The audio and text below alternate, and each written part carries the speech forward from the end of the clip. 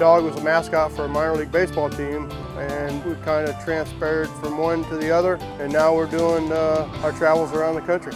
My whole life I've worked with dogs, and I feel that I live a dog's life. That's the only reason I'm here.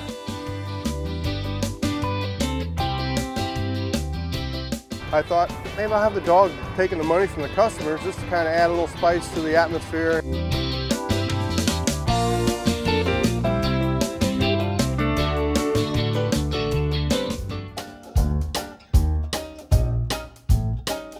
Nobody does it like minor league baseball. That's the major leagues for this industry, and that's where the teams really recognize that they need to entertain their fans, and that's what we provide, is that entertainment.